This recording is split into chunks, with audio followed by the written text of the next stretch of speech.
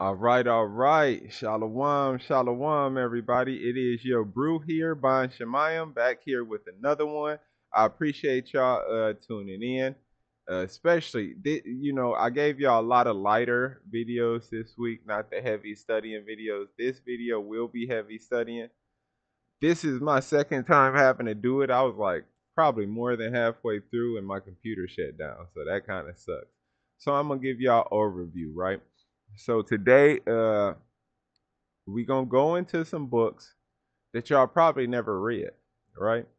And this is so I wanted to give my outline of what I believe with dealing with the books uh that are not in the King James 1611, pretty much the Old Testament, the Apocrypha, and the New Testament, right?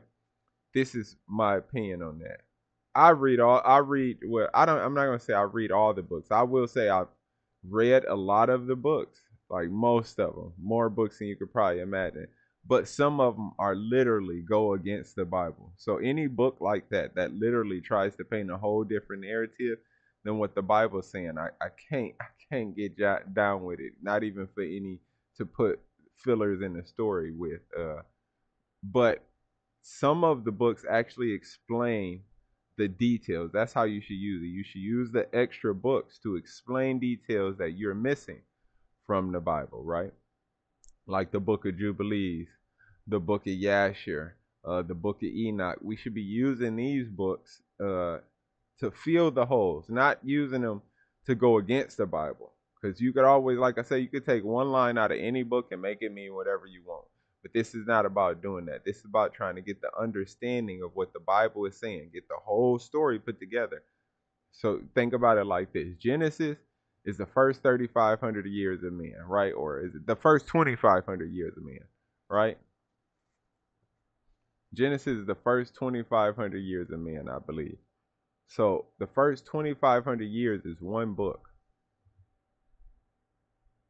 The last 3,500 years, up into Christ's coming in the new kingdom, is literally the whole rest of the Bible, all the rest of the books. Genesis is this big. It's talking about the first 2,500 years of life. So that's why it's important to go into some of these other books. So today we're going into the Lost Books of Eden. If you've never read that, it's a great read. It fills in some of the holes. The Lost Books of Eden and the book of Second Baruch, right? We're going to go into the Bible for sure, but we're going to go into some of these books to get the story out. Now, with all that being said, let's get into it. All right, so today's video, we're going to watch Elder Bednar says, "You don't have to die to find out where you'll go on the day of judgment." It's by a group called The Share. So let's get it. Se preguntan cómo va a ser el día del juicio. How will I know where I'm going to go? ¿Cómo voy a saber a dónde voy a ir? I can answer that for you. Yo puedo contestarles eso. You don't have to die to find out. No pueden morir, no tienen que morir para descubrirlo. If living the gospel for you is hard, Si vivir el evangelio para ustedes es if difícil, it's a chore, si es una tarea, un deber, oh, if I just wasn't a Latter-day Saint, I could have fun. y si yo no fuera santo los últimos días podría divertirme. If that's what you're like when you die, Si eso, Hold on, man. I would like to ask him, what is living the gospel anyway? What do you mean you don't have to wait until you get there to know, right? Because you're kind of contradicting a lot of stuff, right? So I would like to ask him, what do you mean by living the gospel? You mean by keeping the commandments and laws, right? And knowing that you might fail them, but knowing that Christ's grace is going to cover you, and then you continue to get better until you conquer each one of them? Is that what you're talking about? Having faith and keeping his spirit and keeping the law and keeping his holy days and keeping his feast, right? Disdaining from certain foods. Is that what he's talking about? Because I'm pretty sure that's not what he's talking about. Let's keep going. es la manera que sienten cuando se mueren. guess where you're going to go? Adivinen dónde van a ir. With other people who feel the same way. Con otras personas que sientan lo mismo. Because that's the law that you've learned to love. Porque esa es la ley que aprendieron a amar. If during the course of your life, Si durante el curso de vuestras vidas, a little bit at a time, poco a la vez, you have learned to love living the gospel, han aprendido a amar vivir el Evangelio, guess where you're going when you die? adivinen dónde van cuando se mueren. With people who love living the gospel. Con gente que ama. He said, if you've learned to love living the gospel, you don't know what, and then look, he got a smug look on his face too. You don't know what love is without the law. You got to go into the law to know how God expected us to treat each other. And how he expected us to uphold and treat him. So I wouldn't believe that. And then, first off, don't believe that. And then what did he say? You don't have to wonder if you're gonna go. It's like that. Have y'all ever anybody? Have y'all ever played sports? I would compare it to playing sports. Y'all ever had to make a team? You know, when you got to make a team, you got to go to tryouts. Tryouts could be from 2 weeks to 4 weeks, maybe 5 weeks, but I don't think it really goes past 5 weeks. But tryouts could be a long period. Now, during tryouts, most of the time, for majority of the teams, you don't know if you made it. You don't know if you're going to make it. What determines if you make the team is the effort you put in during tryouts, right? So if our time on earth is our trial, that what we must go through in order to receive the kingdom, right? Then you just keep working as hard as you can during the tryout session, and you will see at the end of the tryouts, you go and they got a list on the wall where they let you know everybody who made the team and normally who's starting and who not starting. Every position they'll normally have down there after tryouts, right? So it's important to don't look at it his way, as if you don't have to know, because that's going to get you messed up. What did Christ say? He said, you don't have to wonder. What did Christ say? Christ says, all those who endure to the end, the same shall be called saved, right? The same shall be called saved by making it to the end. So you got to make it to the end of this, to the end of tryouts or the end of practice in order to be saved. Or make it to the end of your life in the truth, right? In order to be saved, right? You make it to your life in the truth, to the end of your life in the truth, keeping the commandments, doing everything, and then you could get the bosom of Abraham instead of get Sheol or hell or Hades, right? Let's keep going. A vivir el Evangelio. The Lord is not going to have to tell you. El Señor no les va a tener que decir. When you come into his presence, Cuando lleguen a su presencia, you won't think, gee, I hope he's in a really good mood today. ustedes no van a tener que pensar, espero que esté de buen humor. That's true.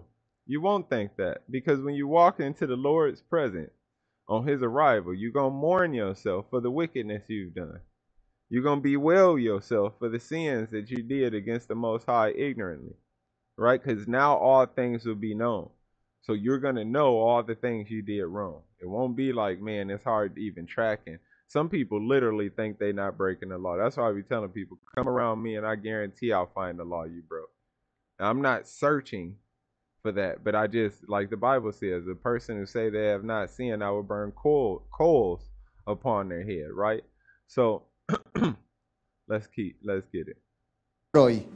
I hope he gives me some extra points, Espero que me dé algunos puntos extra so my grade will be a little bit better. para que mi lugar sea un poco mejor, mi premio. When you come into his presence, Cuando lleguen a su presencia, you will go where you know you belong. ustedes van a ir a donde ustedes saben que pertenecen. You see, I just put the power on you. When you come into Christ's presence, you're going to go to where you know you belong. So what about the people who going to go run and hide in the rocks and clefts because of the fear of the Lord? Like, is they not even in his presence and they hiding? No, everybody is going to know. Those people who go in there, they're going to go there and they're going to know all that they did wrong and bewail themselves on their way there. The other ones who not going, they're going to be hiding in the rocks and clefts hoping not to get that butt whooping. And we're going through some of those scriptures. So let's keep it going. Based on what we have desired to do and become while we have lived on the earth. Basados en lo que han deseado ser y transformarse mientras vivían en la tierra. If you can look your bishop in the eye Si ustedes pueden mirar al obispo a los Whoa. ojos, because you're worthy and clean, porque ustedes son dignos y limpios, you already know what the day of judgment will be like. He said if you could look your bishop in the eye because you already worthy and clean, you already know what the day of judgment is going to be like. What do your bishop have to do with anything? You got to stand before God, not a bishop. See, this would be killing me, man. Stuff like this right here. People do a lot to please other men, right? Like people do a lot to please me and the brother. Shout out 123 J. Shout out, brother. Shalom, brother. So I've been talking to 123 J, and we was talking about this, and it don't make sense to me because I've always felt like this. God knows I can't hide from God. So why hide from you? Like I get that the Bible says that to have a clean conscience, right? To do all things with a clean conscience. And if something that you does offends your brother, don't do it around them, right?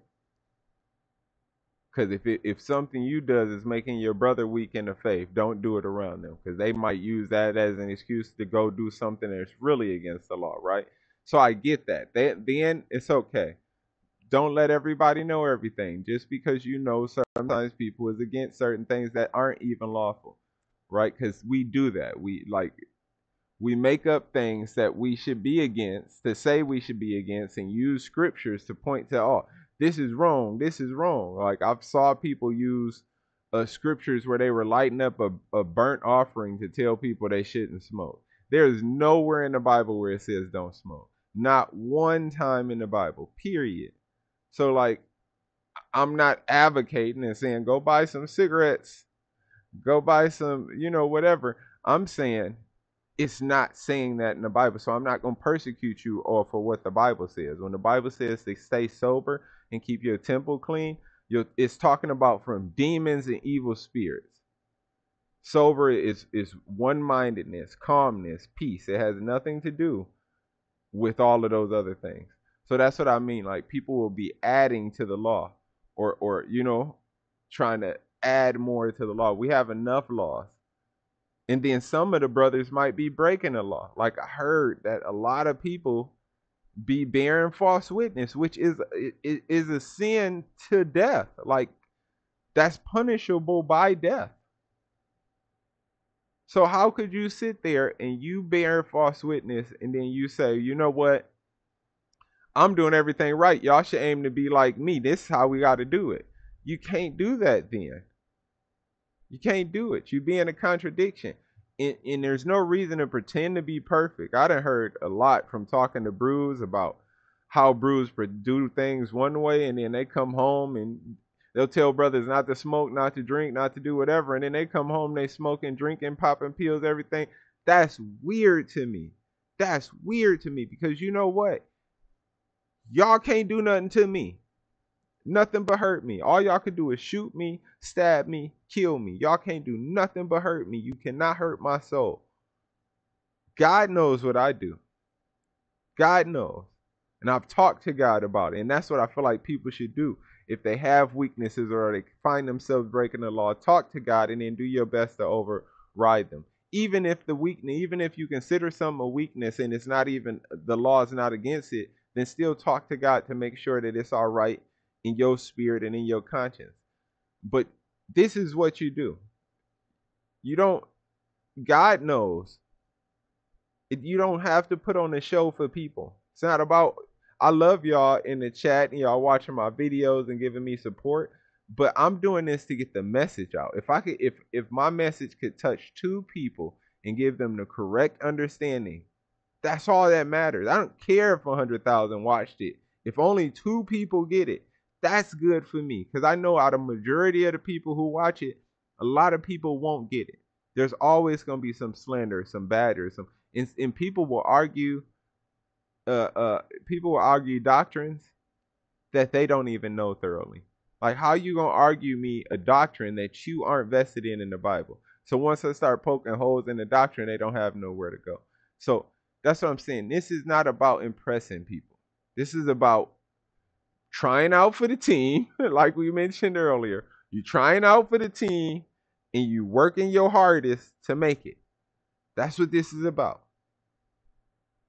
So at the end of the day, you could get a well done. Like Derek Hatch. What's that dude named? Derek Hatton? Derek Hatton had that song well done. Like well done. You get that well done. That's what we working towards. That's what we working for. We're not doing it for people. Anyways, let's keep going. I kind of went off subject. Ustedes ya saben cómo será el día del juicio. There's no awkwardness, No hay torpeza en eso. no embarrassment, No hay vergüenza. no shame. No hay vergüenza. Joyfully. Así que vivan el Evangelio con alegría. Living the gospel is not hard. Vivir el Evangelio no es difícil. Not living the gospel No vivir el Evangelio is what's hard. es lo que es difícil. What? And it is Did he not hear how they said if they hated me, they will hate you? See, he's saying this speaking from a direct case of being a Gentile. The hatred towards our people comes because we're Christ's people, right? So when it says that you will be hated above all nations for my name's sake, a nation is a people. It's not a religion. So we are the most hated people because of Christ, right? And I get that. So he don't fully understand that to say it's just easy. No, I'm going to tell you the truth. It's going to be hard. Matter of fact, let me tell you, if y'all ain't got y'all adult baptism yet and retransformed into a man, let me tell you, the moment you come out that water, the battle really begins. The moment you come out that water, you about to get attacked like nobody's business because you drew a line in the sand. This Satan's world, and you just drew a line in the sand with your baptism, cleansing yourself of your past sins as an adult, knowing that when you every step forward from this day, it's going to be the best step you could do. When you're younger, you don't always make the best steps. You make what you believe is the right step. But once you hit a certain age, you're trying to only make the best steps because you done went into that water and you renewed. You done came out clean. You don't want to dirty yourself up. You know, you written in the book of life at birth. A lot of people don't know that. But sins, like the Bible says, sins get you blotted out. If y'all want me to do a study on this, let me know. On any of these topics that I bring up intermediately, let me know if y'all want me to do a detailed study. But you written into the book of life at birth. Sins get you blotted out of the book of life. The baptism washes away your sins. Now you're back into the book of life. If you get back out the water and go right back into the old life and continue doing all the same type of sins and not trying to walk that better step, guess what? You just muddied up your baptism, right? You just dirty, you just like cleaning clothes and then going and jumping right in the mud. It's like, I just washed these clothes. Now I'm about to go jump in the mud, right? You don't want to do that. Let's keep it going. joyful to live it. Y es de alegría vivirlo, da gozo. Okay. All right, so that's it for the first video. This next video is I'm gonna let her, like you see I got through all the videos already. That's sad. I gotta start all the way over, right? But I'm gonna let her break it down. This is called A New Heaven and a New Earth, right? Lady L Life Talk. She gonna break down Revelations, and I'm gonna let her do the breaking down and maybe do a little commentary in between. Let's keep it going. Hello all, it's Lady L with Lady L Life Talks. I'm so excited today. Today we're going to be reading through Revelation Shalom, Lady L. 21 and a little bit of 22. I'm so excited. I love God's word. Okay, we're going to be going to Revelation starting in 21, verse 1. It says, a new heaven and a new earth. I'm excited already. It reads in verse 1, then I saw a new heaven and a new earth, for the first heaven and the first earth had passed away. After reading this, how is it that some people think that the earth will never be destroyed. It literally says it's going to pass away. So let's continue. I got off track for a moment. It says, for the first heaven and the first earth had passed away, and there was no longer any sea. We won't be separated by the ocean any longer. Verse 2, I saw the holy city, the new Jerusalem, coming down out of heaven from God, prepared as a bride beautifully dressed for her husband. Woo! All right, I just wanted to put a post in. I didn't want to stop it earlier, but if y'all would like me to do a research, a study on that, like I say, just drop down which of these talking points y'all want me to do a study on, right? Because the Enoch and there's other books that go into what happens. Like I'm like based off of what I read, the Earth becomes a black hole and sucks everything into the universe, including the sun, and hell kind of spits itself up on top of Earth. So it's at the end of this Earth, it's gonna be a very bad, barren, dangerous place, wicked place, right? And we're gonna kind of discuss that a little bit today in some of the scriptures. But if you want me to do a more detailed study on that, let me know. We could get it. Let's go. And I heard a loud voice from the throne saying, look, God's dwelling place is now among the people, and he will dwell with them. He's going to live with us. We're going to get to be in his presence. We're going to get to see God's face. Can you believe it? Okay? It says, let me pause it because it always says glory. I don't know if we can see God's face. I think maybe his glory is too bright to even see his face. I think we'll be able to bask in his glory, right? Let's keep it going. Continue. It says, they will be his people, and God himself will be with them and be their God. He will wipe every tear from their eyes. There will be no more death, no more mourning, or crying, or pain, for the old order of things has passed away. Because the Bible says that the last thing the last thing Christ puts under his footstool will be death himself, right? So death won't have an effect over the living no more. Let's keep it going. Curse will be gone. No more curse. The earth will no longer be cursed anymore. He who was seated on the throne said, I am making everything new. Then he said, write this down, for these words are worthy, trustworthy, and true. He said to me, it is done. I am the Alpha and the Omega, the beginning and the end. To the thirsty, I will give water without cost from the spring of the water of life. Okay? To those who are victorious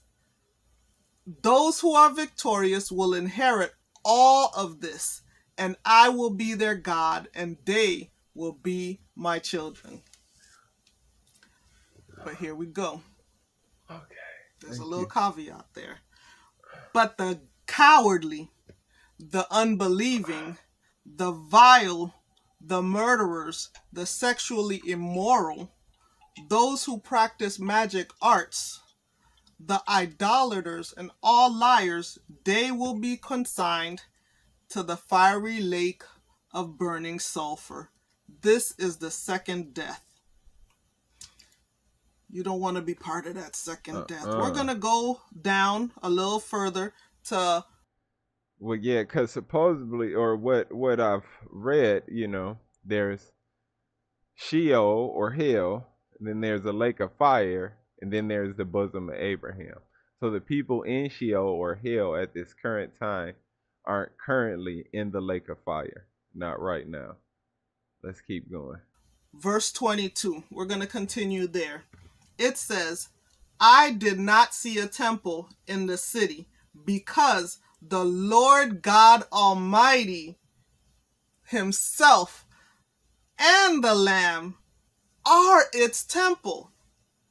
The city does not need the sun or the moon to shine on it, for the glory of God gives it light, and the Lamb is its lamp. Let's pause for a moment right there. I kind of think of that as, I'm not sure if the moon and the sun is really going to disappear. I kind of think of it the same as when... All right, let's pause it because sorry y'all, I'm gonna have to go push my door up. Oh my goodness.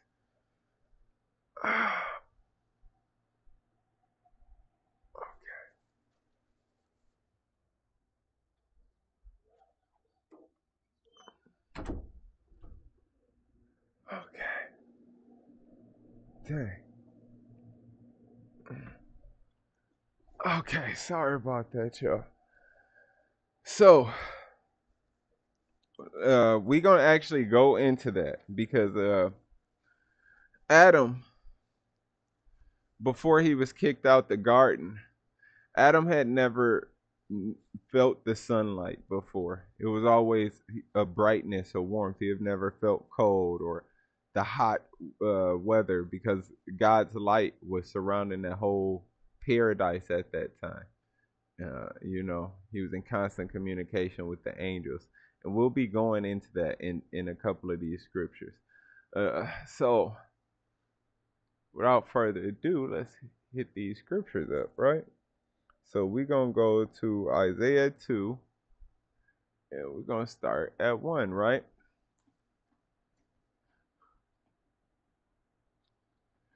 Because this is the mountain of the Lord, and the mountain of the Lord don't come before the day of the reckoning. The day of the reckoning comes first, right?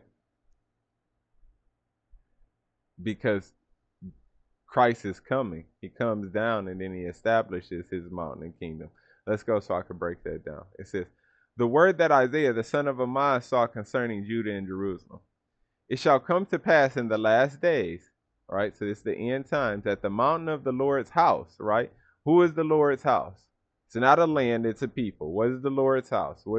Remember, God said, the Bible says he doesn't dwell in anything built by man's hands. What does he dwell in? In our bodies. We are the temple of the Lord, right?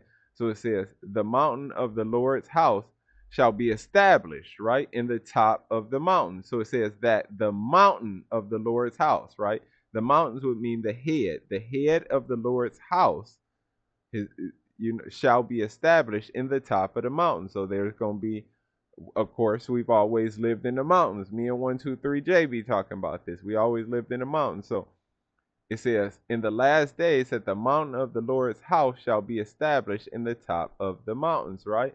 So the mountains of the Lord's house is the head hierarchy of God's people, right? When Christ sets up his hierarchy, the kings of the world, let's say, right, shall be established in the top of the mountains, and shall be exalted above all the hills, and all the nations shall flow unto it, right? So all the nations are going to be coming into this place, right? And many people shall go and say, and we're going to go into this in the next chapter. It's going to be a little bit deeper on this specific section. Because like I say, this goes into the judgment before this happens, right?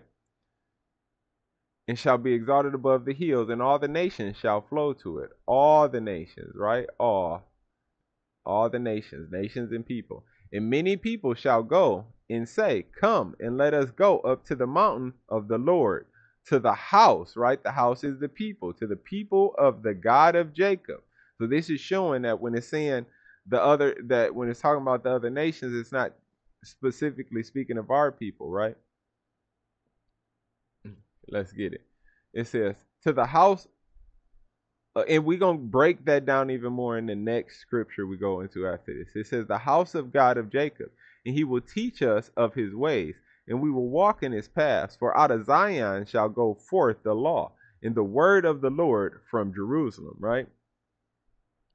So that means that out of Zion shall go forth the law. the directions, the instructions for what the word would do, right? And the word, we know the speech or word of the Lord from Jerusalem. So that's where all of the truth and the new information is going to come from. We will break that down, like I say, in more in depth in Isaiah 66.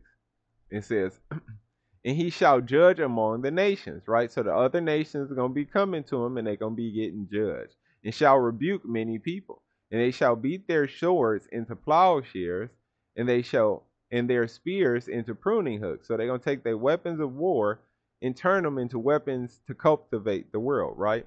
It says, nation shall not lift up sword against nation, neither shall they learn war anymore, right?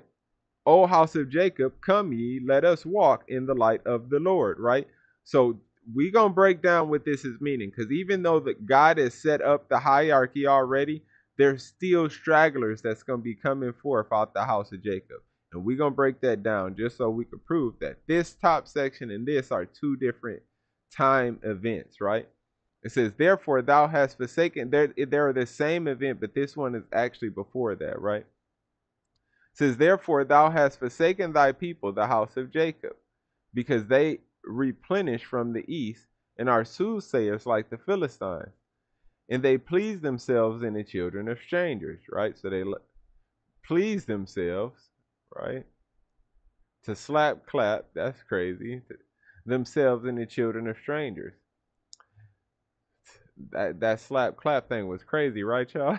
It says, their land also is full of silver and gold, neither is there any end of the treasures. Their land is also full of horses, neither is there any end of their chariots, right? Their land is also full of idols. They worship the works of their own hands, which with their own fingers have made. And the mean man boweth down, and the great man humbleth himself. Therefore forgive them not. Don't that sound like more of what we're going through now, right? The land is full of silver and gold. There's tons of people who have gold and silver. That's why so many people get shot. That's why rappers lose their lives all the time. There's tons of money, and there's a lot of starving people encircled, engulfed around a bunch of people who they believe have more money than them, right? Neither is there any end of the treasures. Their land is also full of horses, neither is there any end of their chariots, right? Cars, vehicles.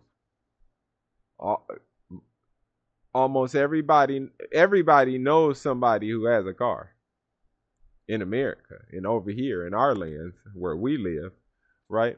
It says their land is also full of idols. They worship the works of their own hands, right?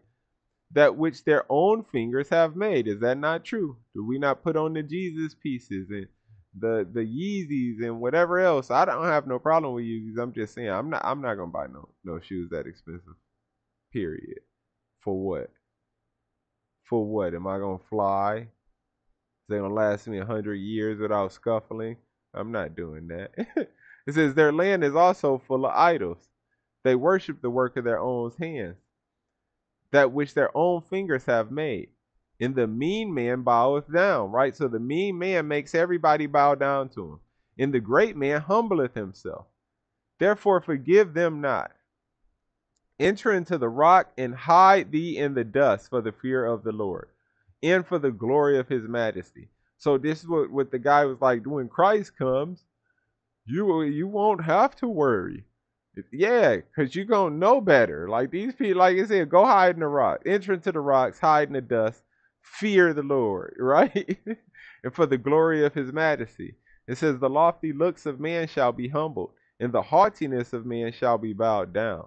And the Lord alone shall be exalted in that day. For the day of the Lord of hosts shall be upon everyone that is proud and lofty, and upon everyone that is lifted up, and he shall be brought low. And upon all the cedars of Lebanon that are high and lifted up, and upon all the oaks of Bashan, and upon all the high mountains, and upon all the hills that are lifted up, and upon every high tower, and upon every fenced wall, and upon all the ships of Tarshish, which these are the ships from what I've read that are supposed to take us back home, back to the old world, right? To where we came from. and upon all pleasant pictures, right? And the loftiness of man shall be bowed down, and the haughtiness of man shall be made low. And the Lord alone shall be exalted in that day. In the idols he shall utterly abolish. No more idols, right? And they shall go into the holes of the rocks and into the caves of the earth for the fear of the Lord. So does this guy say you gonna know what side you are? Not, you gonna know by based off, you know, now you don't have to wait until the end. No, some of them people gonna think one thing as soon as they see Christ coming, because everybody gonna see him. Soon as they see Christ coming into the earth, let me tell you, these people, like I said, they gonna be running into the holes of the rocks and into the caves of the earth for the fear of the Lord and for the glory of his majesty, right? When he arises to shake terribly the earth. In that day man shall cast his idols of silver and his idols of gold, which they made each one for himself to worship, to the moles and to the bats, right? So how could we use that in modern times? People got Jesus pieces, all type of crosses, all type of symbols. This is what we do. We rock the fresh jewelry, all that stuff. You see, I don't, but that's what most of us do. I used to when I was younger, for sure. But that's what most of us do. And they create these things, right? Each one for himself to worship. They do it so they can feel better about themselves, so they can big themselves up, right? To worship means to bow down, right? So it's not, so it says, in that day man shall cast his idols of silver and his idols of gold, which they made each one for himself to worship, to the moles and the bats. So they made them, right, to bow down. So people, when you have a chain on, guess what people do? That's a nice chain. You shining. Remember, paid in full. You shining, B. I see you, son. The gold BBSs. I see you out here shining. Like, so this is what we're used to. So that's all going to the clefts. It's all going for the moles and for the bats, right? It says to go into the clefts of the rocks and to the top of the ragged rocks for the fear of the Lord and for the glory of his majesty, when he arises to shake the earth terribly. Cease ye from man, whose breath is in his nostrils, for wherein is he to be accounted, right? So it's like Christ is here, the king here now. This is the person to follow. This is the person you need to be following, right? Now let's get into this. This is Isaiah 66. We're going to start at verse 15. And this is where we're going to prove some of those other things I was saying about this beginning part. This beginning part of Isaiah 2, 1 through 5, saying that how he would have established us in the mountains of Jerusalem. In that when it says, "O house of Jacob," it's not talking about the nations that's came to us previously. It's saying, "Oh, house of Jacob, come ye and let us walk in the light of the Lord." It's speaking for the ones who haven't made it there yet, right? And we're going to go into that right here. This is God's final judgment against the wicked, right? It says, "For behold, the Lord will come with fire and with his chariots like a whirlwind, to render his anger with fury and his rebuke with flames of fire," right? It says, "For by fire and for by his sword will the Lord plead with all flesh. And the slain of the Lord shall be many. It says that they sanctify themselves and purify themselves in the gardens behind one tree in the midst, eating swine's flesh. And the abomination in the mouth shall be consumed together, saith the Lord," right? So you're going to have people that sanctifying themselves. You done got a baptism. You walk in with the people. You purifying yourselves. You being clean and keeping the laws, right? In the gardens, in the forest, in the wilderness. It says behind one tree and in the midst, right? It says they that sanctify themselves and purify themselves, right? Let's see. They that sanctify themselves to be set apart or concentrated, right? Or clean themselves, to be clean or pure, right? Will be in the garden, in the part behind one tree, right? In the midst, eating swine's flesh. They're going to be eating pork flesh, swine's flesh in the abomination. That's sad. The detestation, the detestable thing. They're going to be eating detestable things. In the mouth shall be consumed together. So all of them is getting consumed together. That's doing that, right? Consumed together, saith the Lord. All of them getting burned, right? For I know their works and their thoughts, and it shall come to pass that I will gather all nations in tongues. All nations. This is nationalities. So people would like to say, well, this is talking about we'll gather all Israel. But then these same people be wanting to debate me when I say Israel is each part of Israel could be considered a separate nation in modern times, not according to the Bible, but according to modern times. They'll say, no, it's Israel's one nation. No, at the least Israel's two nations until it become one again, right? That because it's Israel and Judea. We were split up way back in the time during David's time, right? It says, and I will set up a sign among them, right? It says that I will gather all nations in tongues, and they shall come and see my glory. This is what we were just reading about in Isaiah 2, 1 through 5. And I will set up a sign for them, and I will send those that escape of them unto the nations, right? To Tarshish, Pool, right? And I will set a sign among them, right? So it says, I will send a sign. That's what it's saying. I will set a sign. So he's going to send a sign among them. And I will send those, right, to sin, those to escape. Those that escaped of them unto the nations, right? So he going to send a sign into them for the people who made it into other people, other countries, nations, to the Gentiles nations, right? To Tarshish, to Pool, to Lud, that draw the bow, into Tubal and Javan, to the isles afar off, that have not heard my fame. So these people haven't heard of me. They saw me coming, like the Bible says, everybody gonna see Christ coming, but maybe they didn't hear that whatever entered into the atmosphere was Christ, right? Neither have they seen my glory.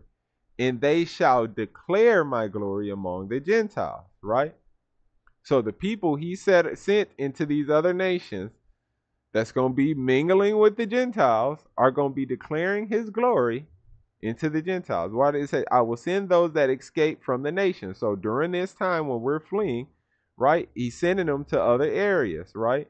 It says, and they shall declare my glory among the Gentiles. So when he send them, they're going to declare his glory among the Gentiles. And they shall bring all your brethren.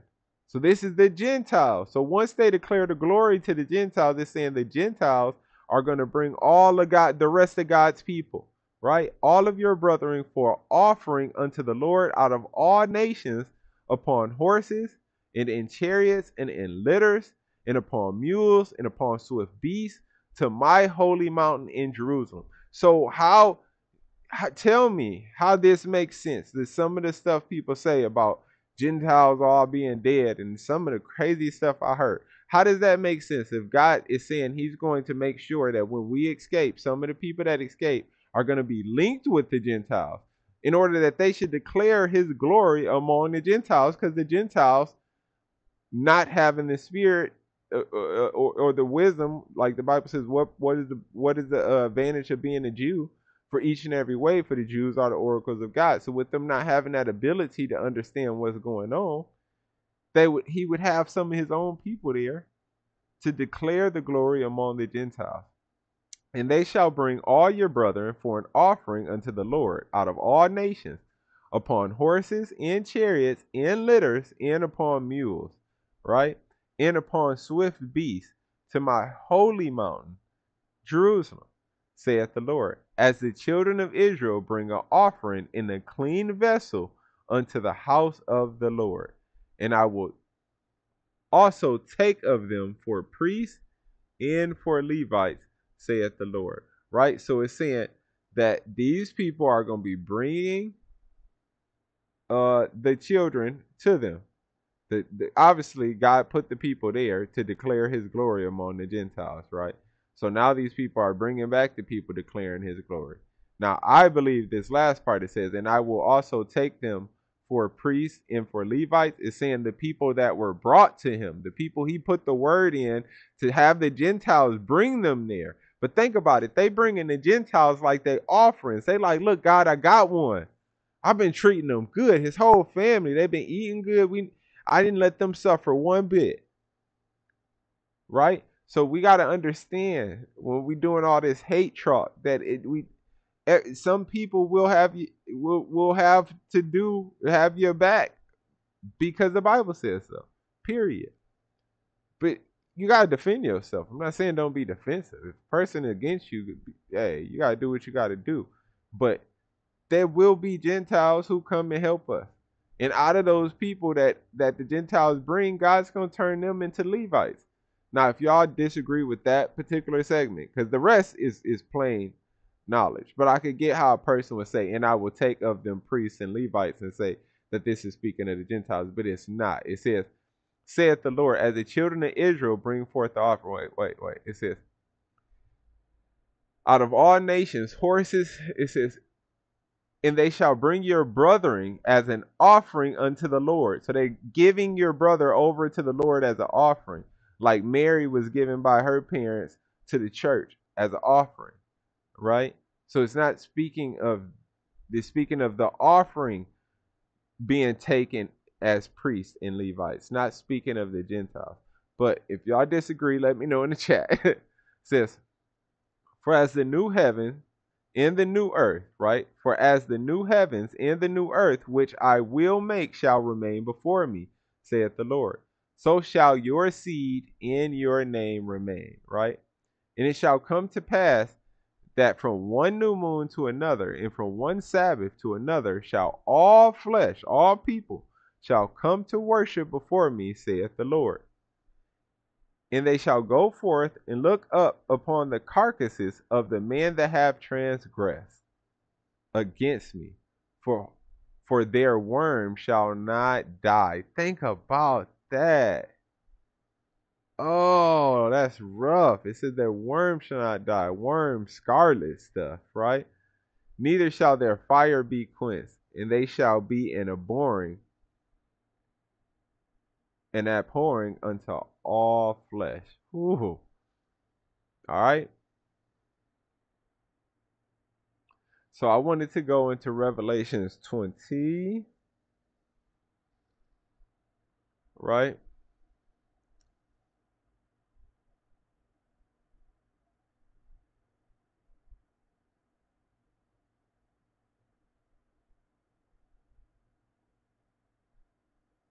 Right, here we go. It started 1. Revelations 20 and 1.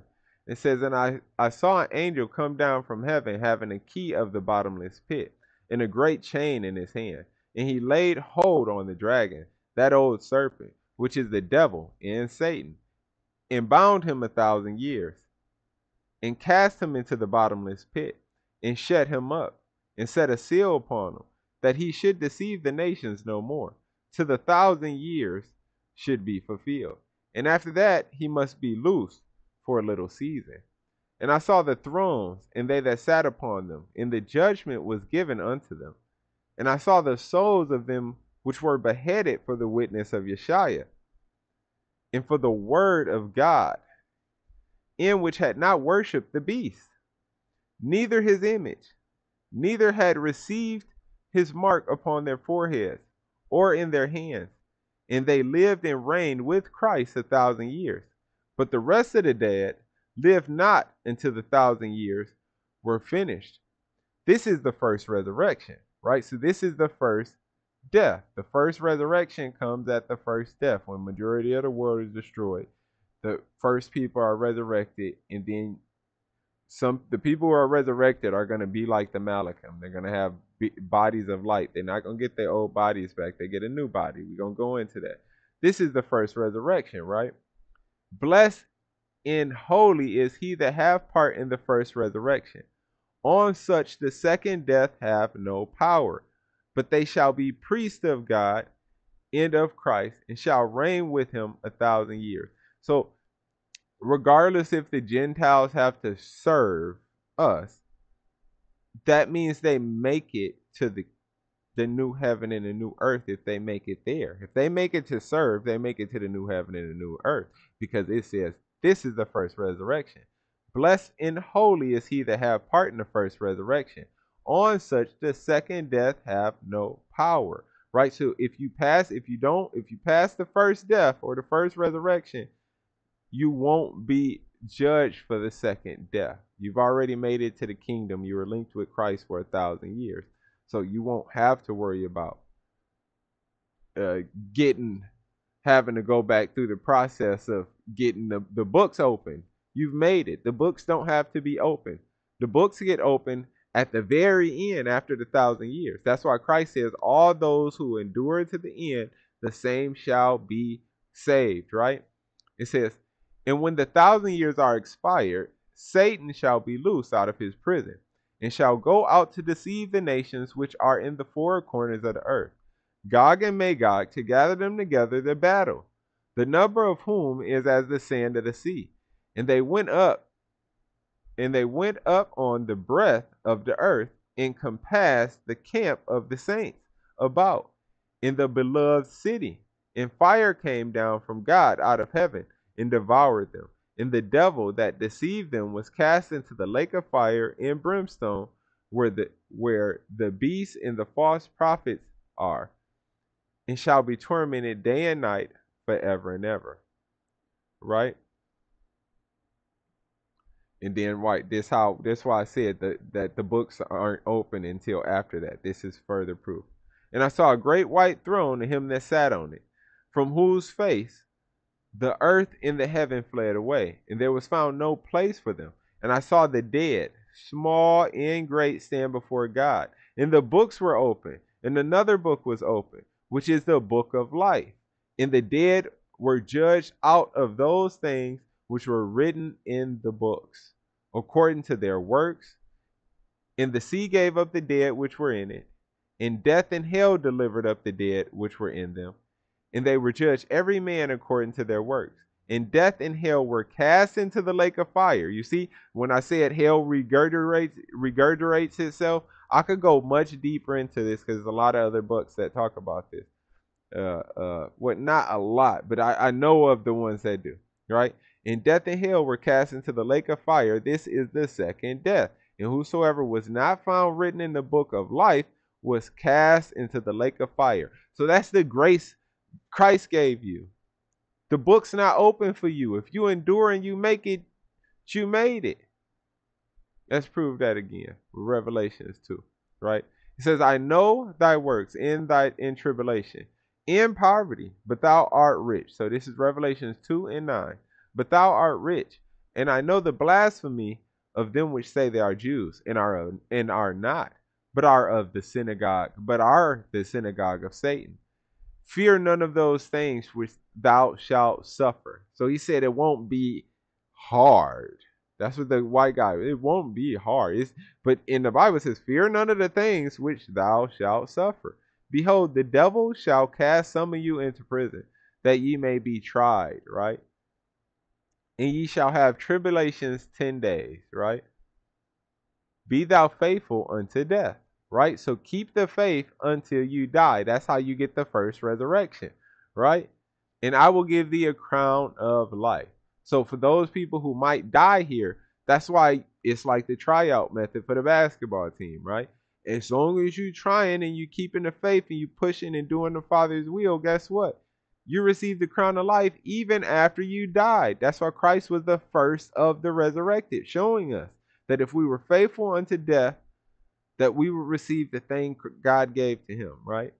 He that hath an ear, let him hear what the Spirit saith unto the churches. He that overcometh shall not be hurt by the second death. You see that? So he that hath an ear, let him hear what the Spirit say unto the churches. He that overcometh, to conquer, to prevail. Meaning if you die in the faith, if you die doing the things that was necessary to make it to the bosom, or if you endure to make it to physically see Christ here, right? He that overcometh shall not be hurt. You won't be affected by the second death. We went over 2 scriptures that said that.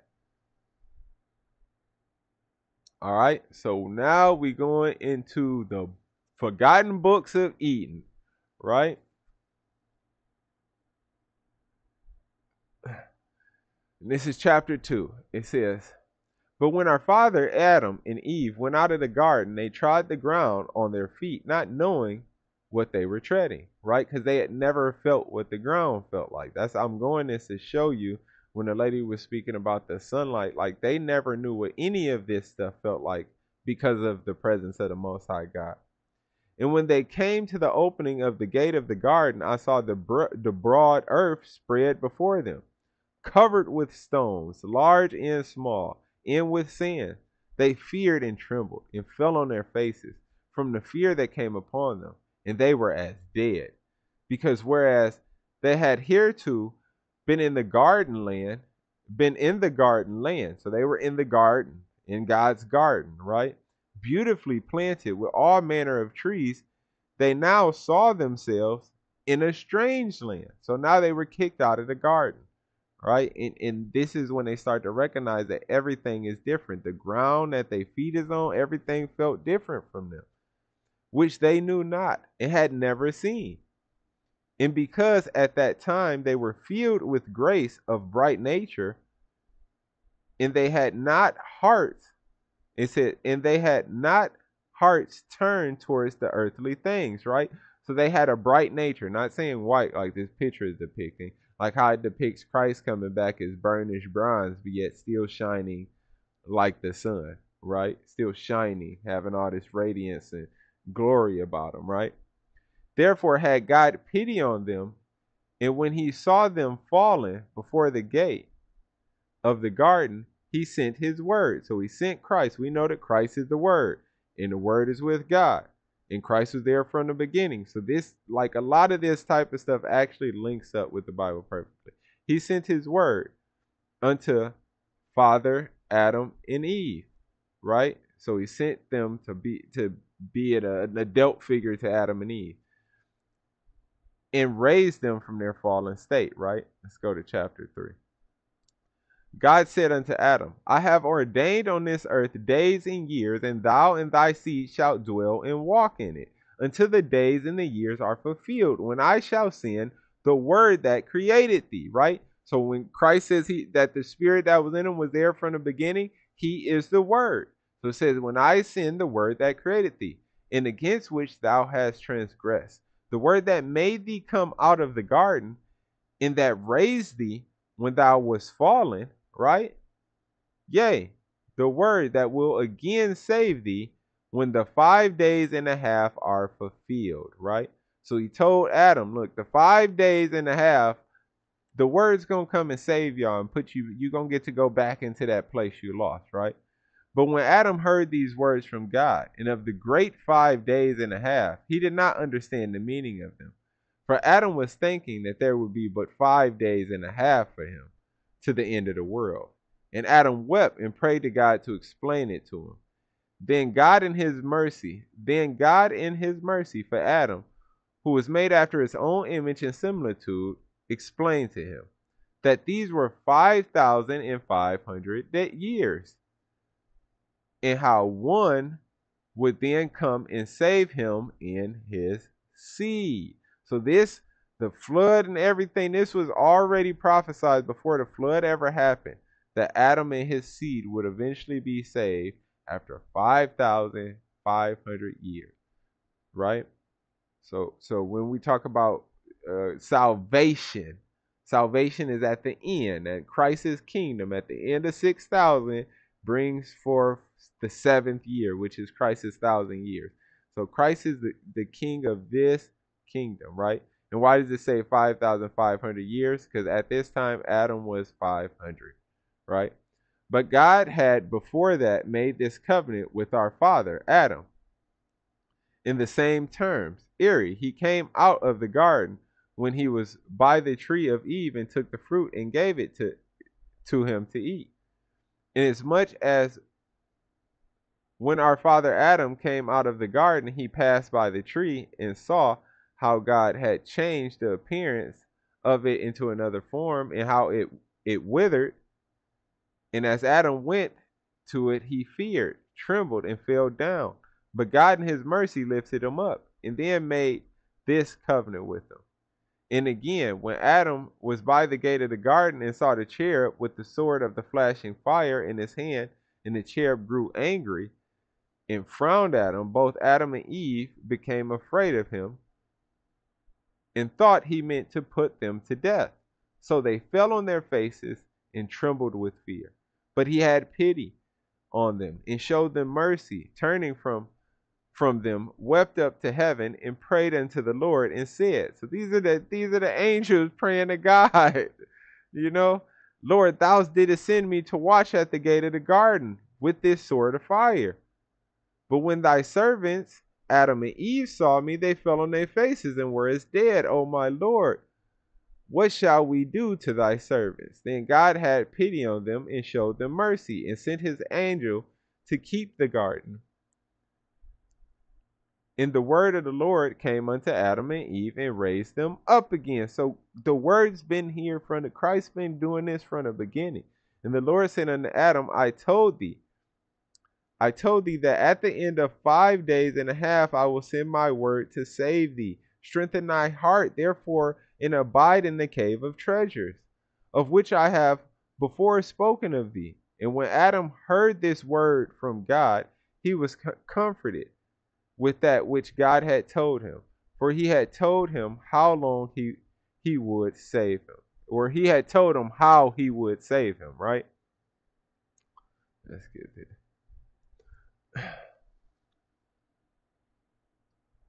Says, but Adam and Eve wept for having come out of the garden, their first abode. So they lost their first home.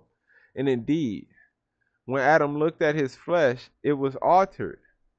He wept bitterly, he and Eve, over what they had done. And they walked and went gently down into the cave of treasures. And as they came to it, Adam wept over himself and said to Eve, look at this cave. This is to be our prison in this world, in a place of punishment. It says, what is it compared with the garden, right? So they had just lost paradise. What is the narrowness compared with the space of the other? What is this rock by the side of those groves? What is the gloom of this cavern compared to the light of the garden? What is this overhanging ledge of a rock to shelter us compared with the mercy of the Lord that overshadowed us?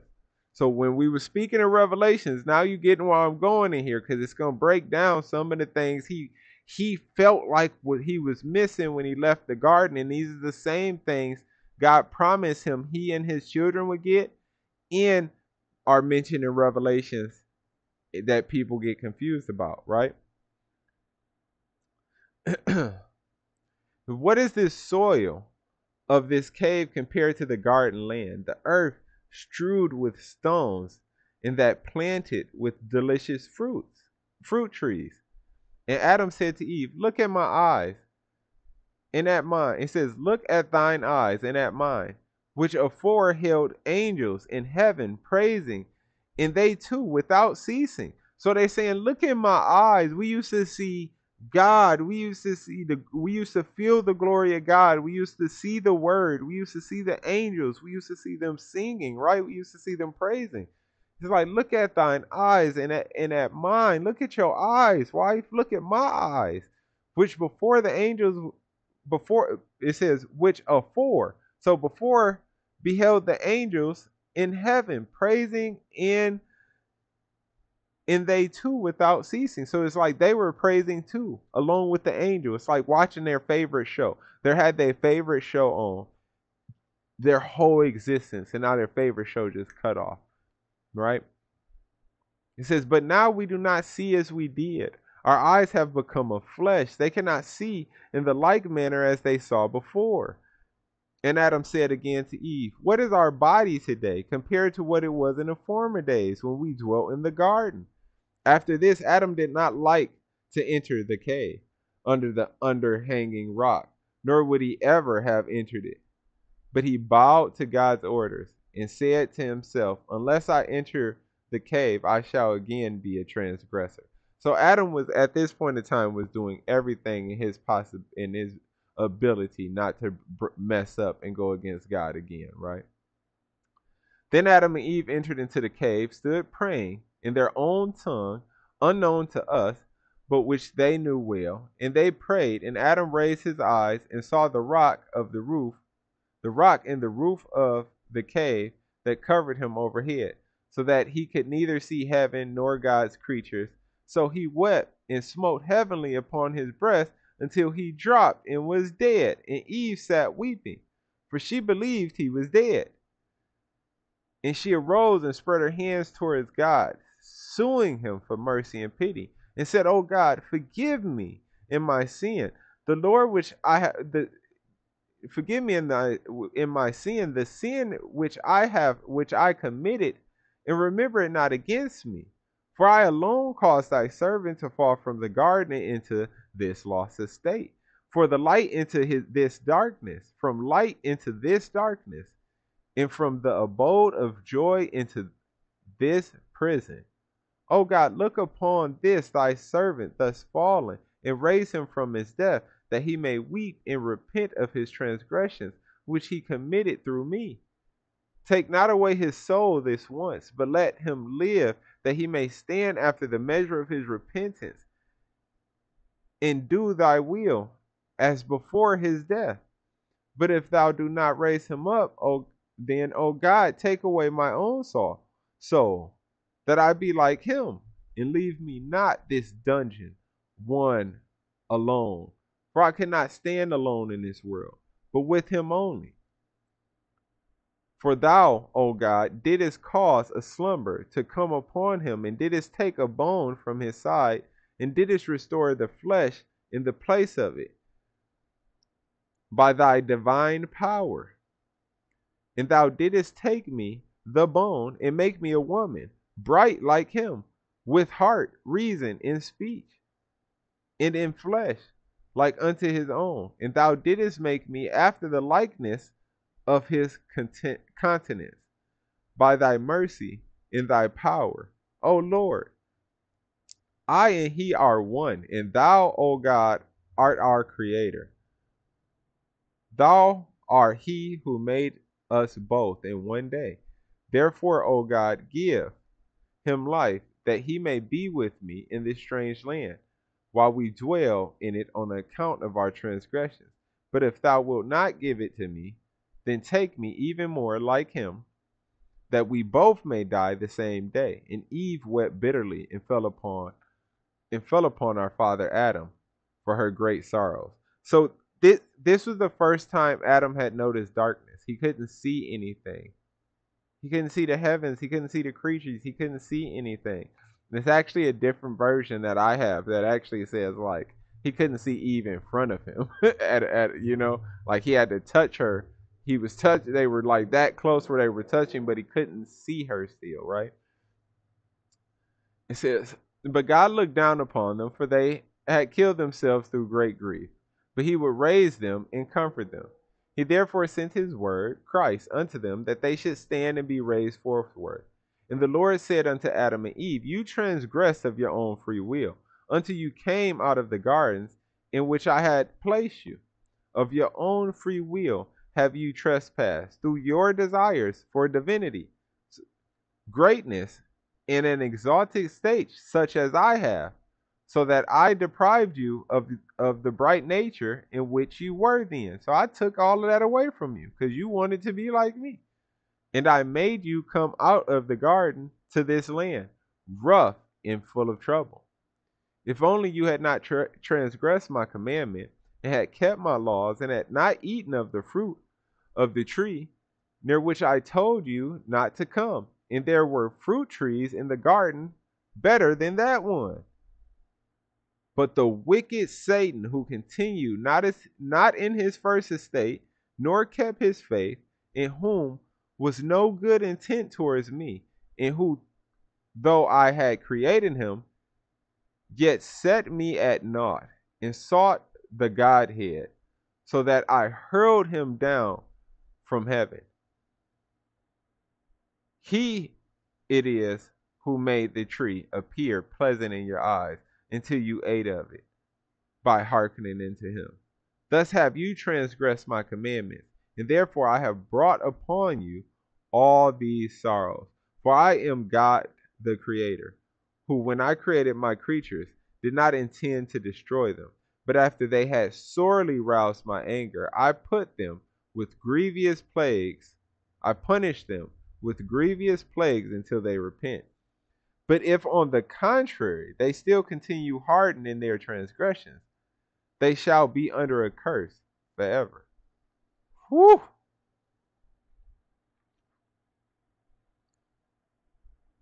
Okay, hold on.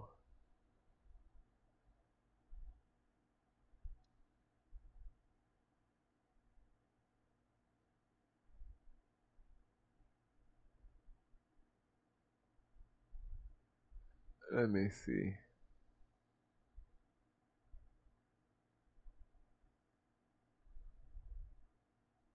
Okay, let's go.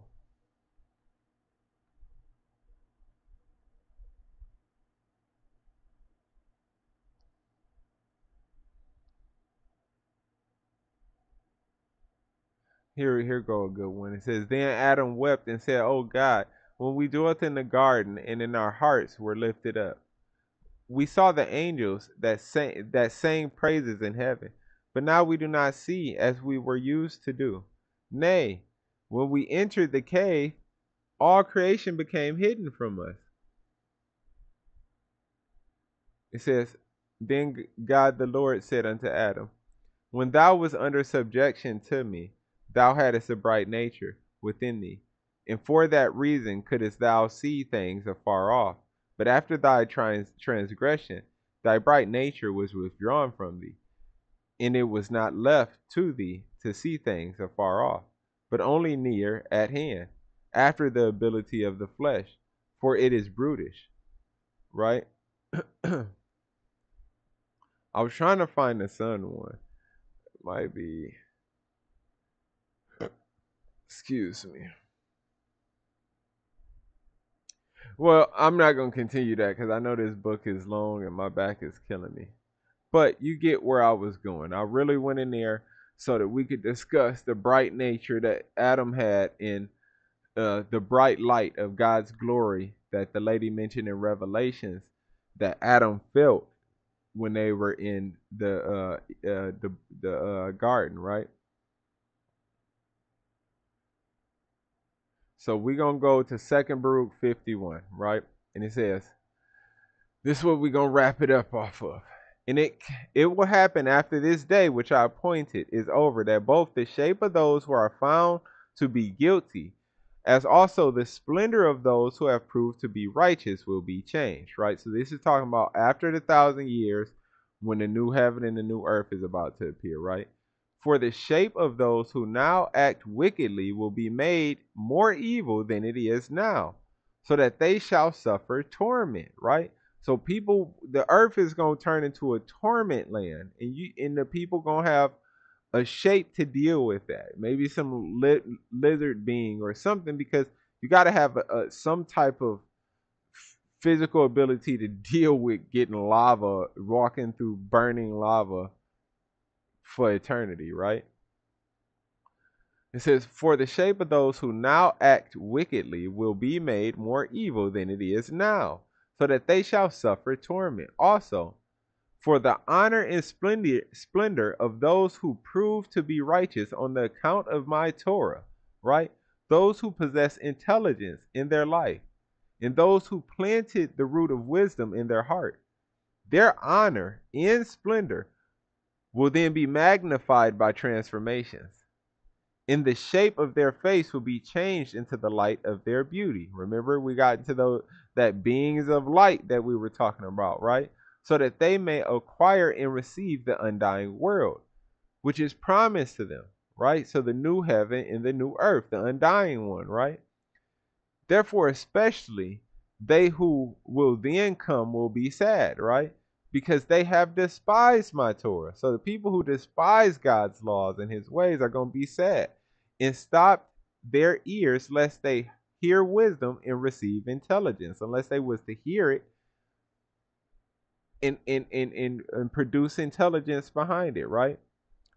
It says, when then they therefore will see that those over them, they are exalted now, will then be more exalted and magnified than them, right? So it says, when they therefore will see that those over whom they are exalted now. So the people, the wicked ones who in power now, they exalted now, right, will then be more exalted and magnified than they. So the people who are under them will be more magnified and exalted than the people who are in charge, right? The evil ones, right? It says, then both of these in those will be changed, right? So both will be changed together. These into honor and splendor of the Malachim. The Malachim are the angels, and those into startling visions and horrible shapes, and they will waste away even more, right? So this is for the wicked, this is for the righteous, right? For they will first see, and then they will go away to be tormented. So they got to get their shapes first, and then they got to watch and see what these other people will receive, like it was described in the Revelations, right? Miracles, however, will appear at their own time, to whom are saved because of their works, and for whom the Torah is now a hope, and intelligence, expectation, and wisdom, a trust, right? For they shall see that world which is now invisible to them, and they will see a time which is now hidden to them. And time will no longer make them older. For they will live in the heights of the world, like we were reading, right? We were just reading that. We'll live in the heights, in the mount, right? For they will live in the heights of that world, and they will be like the Malachim, and they will be equal to the stars. So when the lady said she didn't understand uh, if she didn't know or believe if all the stars was going to disappear, oh, they will. The stars are Malachim. They're all beings created by God, just like the earth. The earth is a living, like science tells us that the earth is living. It was created by God. The earth follow God's order. The winds follow God's order. The suns follow God's order. You know what don't follow God's order? Man, all of them things follow God's order on cue. The seasons come in on time, right? The new year comes in on time, right? On that note, the new year is coming up tomorrow, right? It ain't tomorrow the 4th? Happy new moon, everybody. Happy new year. Happy new year. All right. It says, for they will live in the heights. Okay. Okay. And time will no longer make them older. For they will live in the heights of that world, and they will be like the Malachim and equal to the stars, and they will be changed into any shape which they wished, from the beauty to loveliness, and from the light to the splendor of honor, right? For the extents of the kingdom of paradise will be spread out for them, and to them will be shown the beauty of the majesty of the living beings under the throne. So all the creatures in the heavens, all the things God created in the heavens will be shown. Just like we just read in Adam and Eve, how they were able to see all the angels and to feel the grace of God and to see the word, and everything they were able to experience is coming back, just like it was promised in that book, right? And just like the Bible says, right? It says, as well as the host of the Malachim, right? Those who are held by my word, now lest they should show themselves, and those who are withheld by my command, so that they may stand at their place until their coming has arrived. So they got to watch this. They got to watch what the people who did what God wanted is going to receive, so they can now go get what they going to get, right? In the excellence of the righteous will then be greater than that of the Malachim. For the first will receive the last, those whom they expected, the last, and the last, those whom they had heard that had gone away, right? Those of whom they had heard that had gone away. And doesn't the Bible You know, people would say, see, and that's why I say you got to know the Bible and actually to go to these books so you can link Bible scriptures with them, which make them relevant what they're saying. The Bible says, do you not know that we would judge the angels? Enoch judged the angels. And then it also says, after Enoch, that did you not know we would judge the angels, right? So it says, for the first will receive the last, those of whom they expected, and the last, those of whom they had heard that they had gone away. For they had been saved from the world of affliction, and have put down the burden of anguishes, because of which man lost their life. It says, because of which man lost their life. And for what have those who were on earth exchanged their souls, right? So people lost their lives for this, to be saved from this affliction of this world. People lost their lives to make it into the kingdom. But it's saying, but for what have those who were on the earth exchanged their souls? So you were alive and you gave up your soul to other spirits other than God's spirits for what? It says, for once they chose for themselves that time which cannot pass away without afflictions, and they chose for themselves that time of which the end is full of lamentations and evil. So one people who didn't sell their soul in the world, who didn't exchange their soul for nothing in the earth, right? He said they did that themselves for a time, for that time which cannot pass away without affliction. So no punishment, and it can't pass away. Right? And the other people who sold their soul, they chose for themselves that time of which the end is full of lamentations and evils. And they have denied the world that does not make those who come to it older. And they have rejected the time which causes splendor, so that they are not coming to the splendor of which I have spoken to you before. And with that note, I know this has been a long Bible study, y'all. I try to give y'all shorter ones. I knew this was going to be a longer one. If y'all want to break down or go over any of these details, because I'm well versed in all the books that I read, and many books. I'm not saying that I know them all by word, but I do have a really good memory. So if I start thinking about a subject, God allows me to remember it and where it is in some of these books. So that's all praises to the Most High God, right? Call out higher by Shimmy Shia. Thank y'all, Thawada. Thank y'all for tuning in. I just want to say that if y'all like the video, or if you didn't, hit that like button.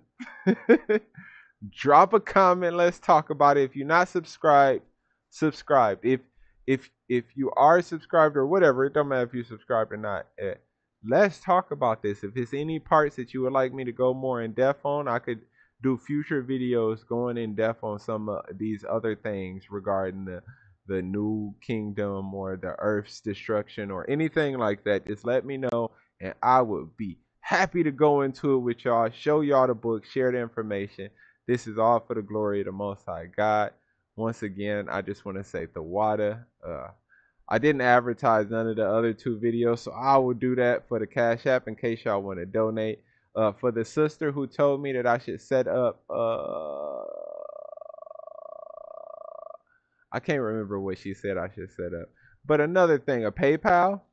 I gotta do that. I haven't done that. I wasn't planning on trying to get no donations. I was, like I say, one of the brothers I know told me I should get the donations for what I'm trying to do, which it's really, I'm trying to do something that in our hard time would help people. Not saying it would save people, but it could help people out of a hard time. So I'm trying to get prepared for that. So on that note, thank everybody for tuning in. Thawada, like I said again, Thawada, thank you. Kaula Hayabah Shemishaya, all praises to the Most High in the name of His Son. And Barakatha, y'all. Peace. On that note, peace out, man. Peace out, Barakatha. Kwame Sharala. That means rise Israel, right? Kwame Sharala. Barakatha. Peace and blessings to y'all.